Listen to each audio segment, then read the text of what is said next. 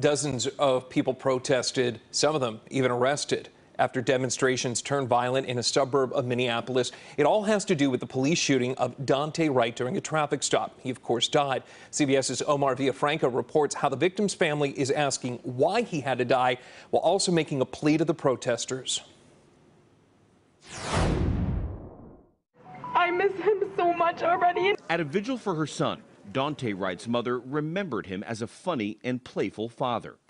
My heart is literally broken into 1,000 pieces, and I can never get that back because of a mistake, because of an accident. Don't shoot! Don't shoot! As darkness fell on Brooklyn Center, clashes between protesters and police continued outside their headquarters. You are in violation of the curfew. The unrest followed the release of body cam video showing the moments leading up to Wright's death. After pulling Wright over for an expired registration tag, officers learned he had an outstanding warrant stemming from 2 misdemeanor charges. When the officers tried to handcuff Wright, he struggled to get back in his car. That's Officer Kim Potter yelling she will tase Wright.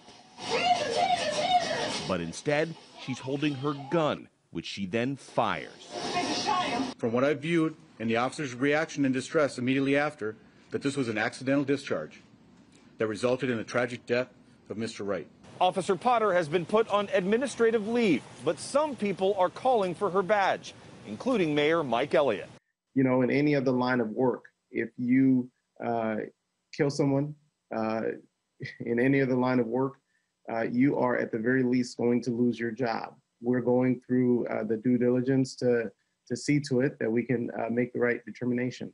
Omar Villafranca, CBS News. And this is leading to questions about officers mistakenly firing a gun. Just how frequently does it happen? According to an article published in the Monthly Law Journal of Americans for Effective Law Enforcement, from 2001 to 2012, 9 cases were documented where officers shot suspects with handguns when they meant to fire a stun gun. They say it happens because of an officer training, the way they carry their weapon, and the pressure of the situation.